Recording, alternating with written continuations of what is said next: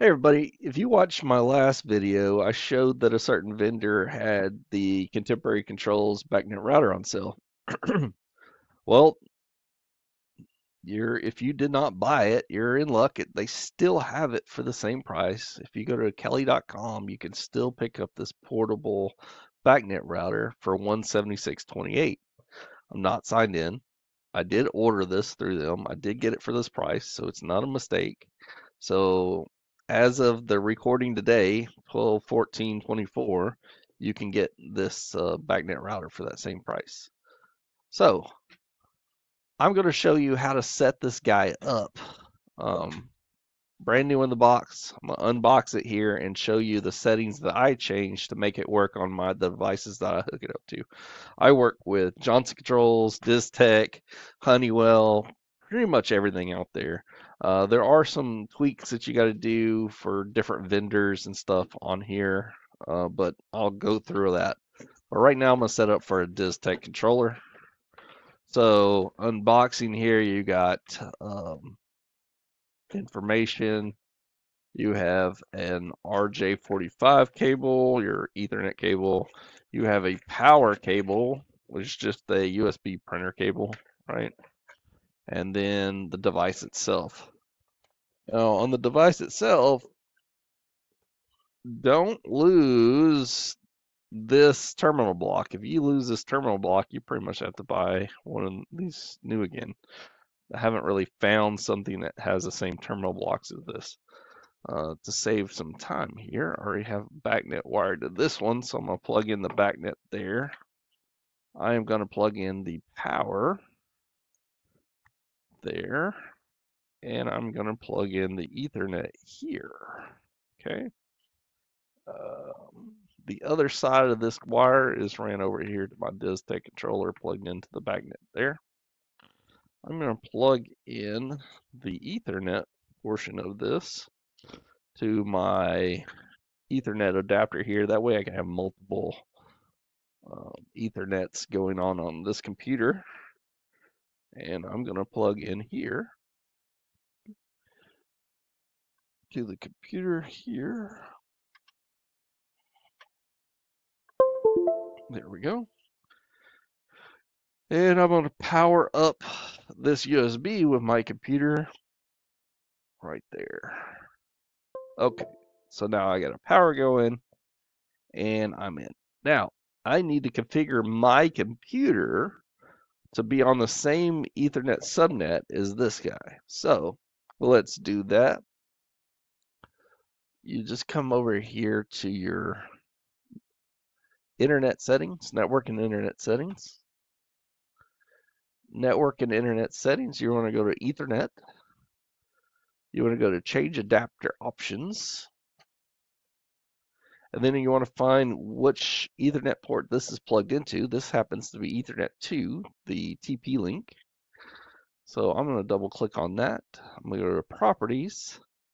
I'm going to go to Ethernet protocol version 4 and double click on that.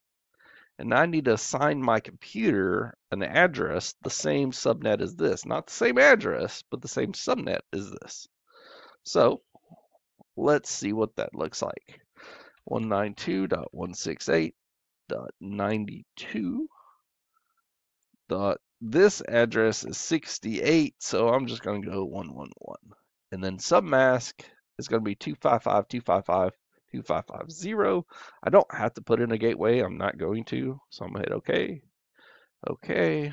And close. On some computers, it's going to ask you another OK somewhere in the back or whatever, but mine doesn't do that. So I can close all out of that. So now I'm on the same subnet as this. I'm going to open up Internet Explorer. I use Chrome. And then I'm going to go to the address that's on here, 192.168.92.68. Okay. The default credentials for this is admin, admin. Okay. You have to put in another password other than admin. On this one, I'm just going to go ahead and put password 123. Okay. And password 123. Thanks. All right, it's going to reboot.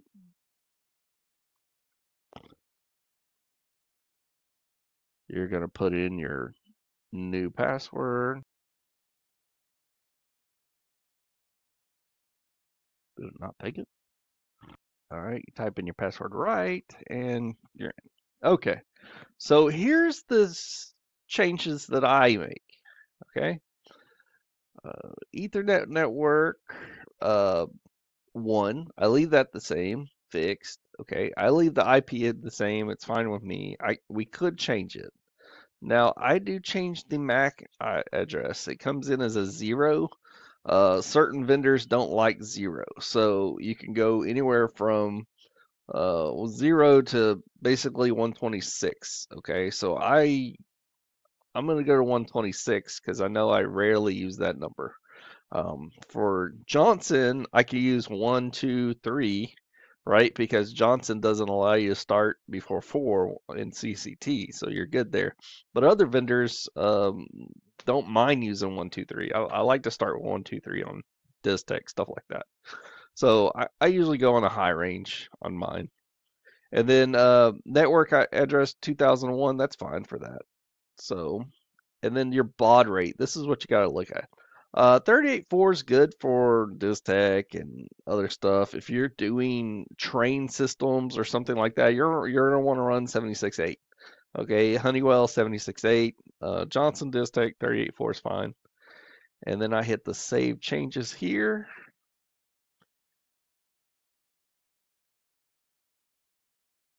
and it should reboot. Make sure it did. Yes, we're good.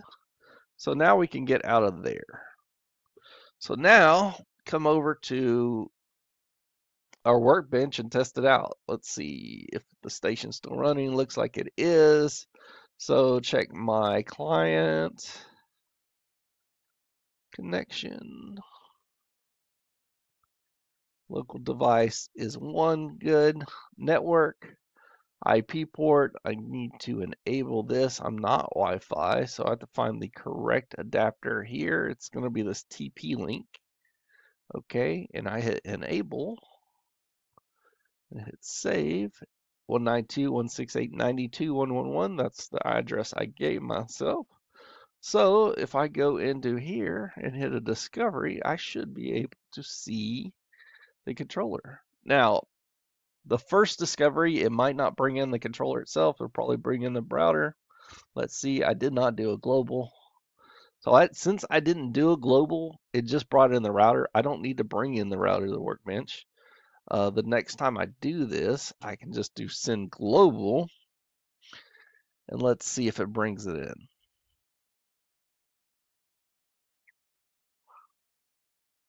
Boom, there we go. Here's that VAV. I can bring it in, rename it to whatever I need it to be. We don't use dashes. Only in Johnson do you use dashes. And I brought this in. It's live. It's on my network. Status is okay. I can ping it. I can launch the wizard and program that. But that's how you set up the uh, BACnet router straight out of the box. Some of the settings that you need to change on there. Now, for the password, go ahead and just print out a password. Put it on there. If someone steals this guy, it's so easy to reset. There's a reset button right here. You put this in for 3 seconds and it changes back to admin. So if someone takes it, you leave it on a job or whatever, they can get into it. So you might as well save yourself the headache of getting into it. Just printing out the password, put it on the back or the front or whatever.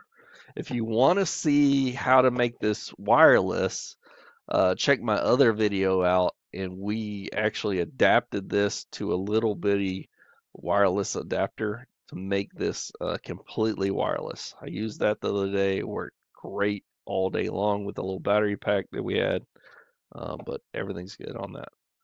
Thanks for watching.